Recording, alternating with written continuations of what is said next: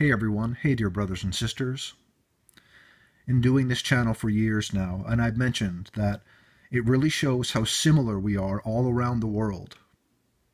Whatever background or culture you have, there's little differences, but we are really very the same, and it's unfortunate, but Satan has deceived most of the world. I have been deceived by Satan in my life. Most people have, and a lot of people still are deceived. We are looking at a singer from Pakistan, Felix Shabir.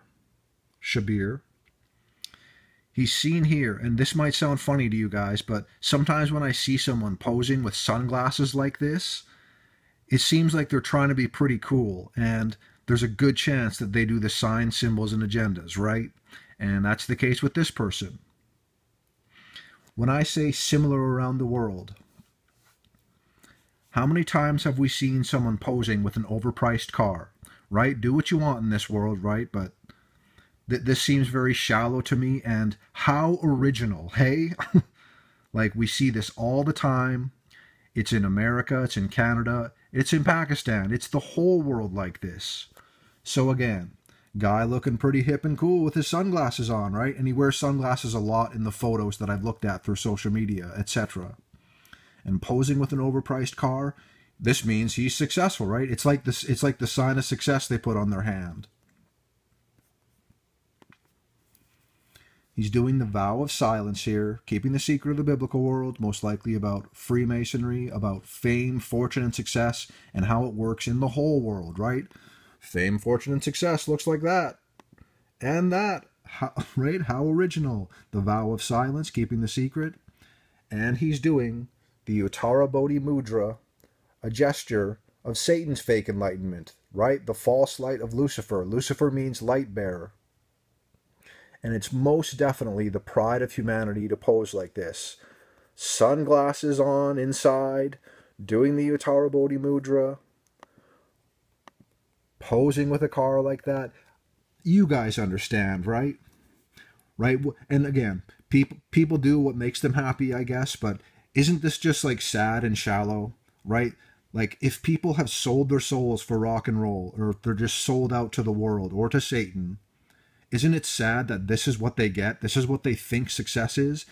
Is this soul satisfying? Because I know the answer is no. No, it is not soul satisfying. You know what is? Salvation and forgiveness.